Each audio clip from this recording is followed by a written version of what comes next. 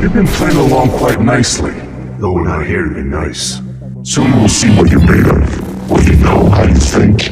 Your reflexes under pressure, hard judgment calls in the heat of battle. Decisions that could mean the difference between being killed or staying alive to see your family again. A choice that my father got wrong. You're getting quite good at following my breadcrumbs. I knew you would.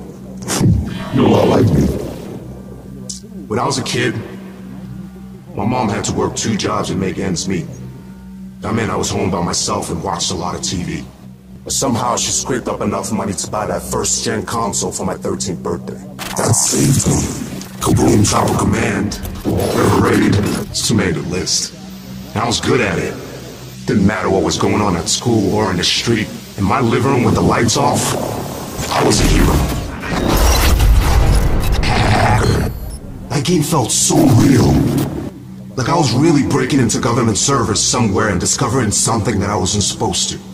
I guess that's who I was always meant to be. The troublemaker that doesn't know when to stop. Just like my dad. My name is William Bowman. Joseph Bowman was my father. We still got a lot of work to do. I'll see you really soon.